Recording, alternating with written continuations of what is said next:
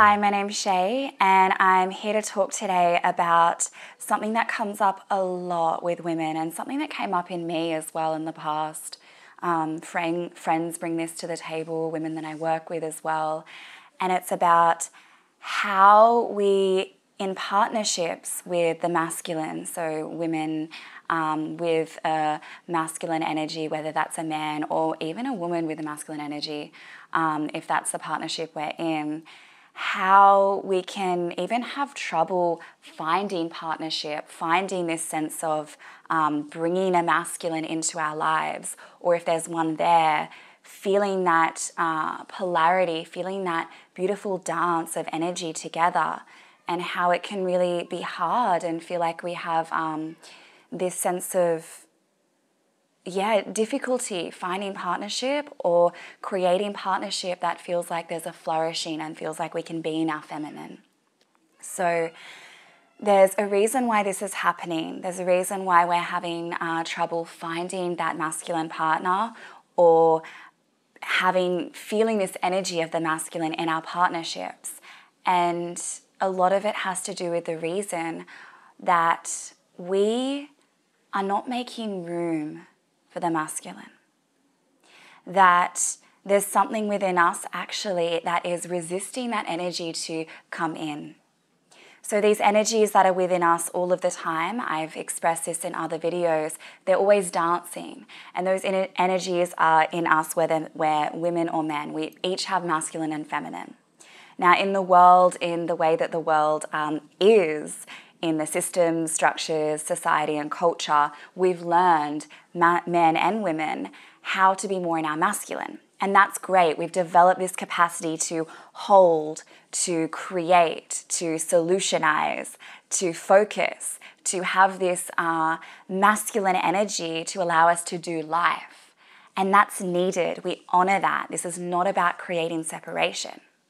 But when it comes to sparking attraction, when it comes to having this energy of a beautiful and harmonious dance between another, when it comes to intimate relationships, then we need polar energies. We need there to be this dance of the two.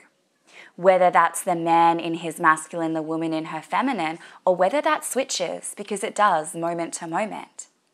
But there's a feeling that if we're not consciously working with these energies or aware of them, then we'll be butting heads. We'll be in our masculine as women and asking for that man to be in his masculine, but then it'll go boom, rather than that beautiful attraction and melting and dancing. Think about magnets. The polar opposites attract, they connect, because they can see outside of themselves what that energy wants to dance with. The feminine witnesses the masculine and feels held by the masculine, so it can flourish and dance in that stillness and that presence. The same thing, the masculine presence and stillness loves witnessing the feminine flow and the softness. And so this is what the dance is about, and this is what attraction is about. And this is why we need to understand what these energies are so we can actually step in and out of them and choose. So this is the point. This is why we have such trouble as women to find that masculine energy, or to really feel like, why isn't this energy coming in? Why can't I find a masculine man? I mean, all men have masculine in them, of course, but ask yourself, are you allowing space for that energy? Or are you already full of your masculine energy, so there's no space for that to come in outside of you? A key indication is if you feel like you're always holding, controlling, that you can do everything yourself, that you don't need someone else to help you, that you don't need the masculine to come in and offer solutions to things. If you've got it, then there's a little bit there of resisting the masculine energy. It doesn't mean that you don't have the capacity to do all the things. Of course you do as a woman. We're powerful. But are you allowing yourself to surrender to that masculine to come in and hold you? Or are you still holding on? So it's in the surrender. It's in the moments where you can ask another, actually, are you able to do this for me, please? Not because you're throwing that task to them so that you can be lazy, not because you can't do it, but because you're inviting their masculine to rise up and offer you that gift of their service. It's a beautiful thing. I started to do this actually with my own dad. I noticed that I was being a little bit resistant to him helping. The masculine loves to love by offering solutions and holding. And I thought that it was a loving thing that I could show my dad that all the things he taught me, especially this particular circumstance was around dealing with an issue with my car. He taught me how to change the oil and do all the things when if he wasn't there to help me with it, then I could do that myself. And that was his way of loving me. And so there would be moments where I was with him and he would say, this is when I lived closer to him and I would go and visit. And he would go and check my car and, how's your oil? How's this? And there'd be moments where I'd say, oh no, it's all good. I've done that. I've checked that.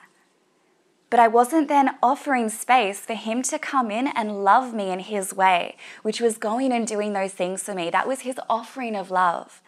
That was him stepping into that masculine and feeling his power with me.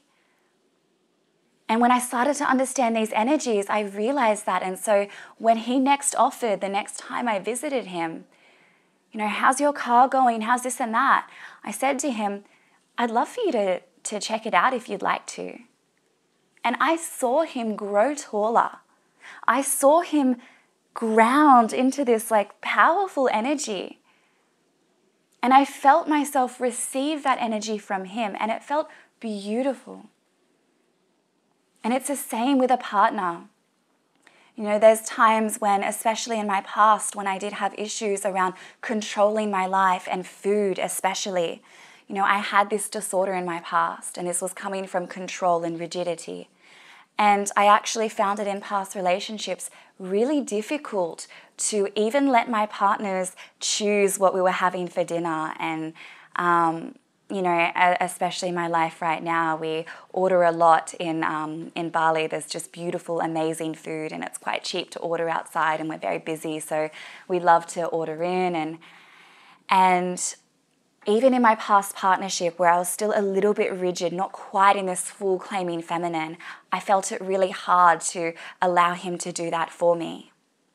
So instead, stepping into this new role, this new partnership where I really wanted to keep practicing this embodied feminine and to keep stepping into this beautiful dance and masculine feminine together, I would say to him, can I surrender the food options to you tonight?